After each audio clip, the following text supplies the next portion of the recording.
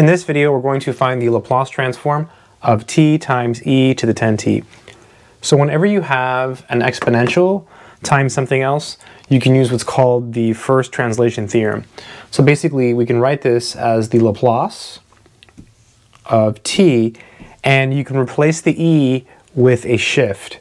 So what you do is you draw a line, and you go from s to s minus whatever number is here. So in this case, there's a 10, so it's just s minus 10. So this is called the first translation theorem or the shifting theorem. So whenever you have an exponential, you can just drop the exponential and write s minus whatever number is there.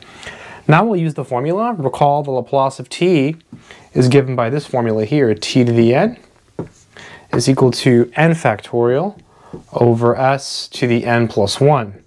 So there's a 1 here, so it's 1 factorial, and it's always 1 higher on the bottom. Notice here it's 1 higher. n plus 1 is 1 higher than n.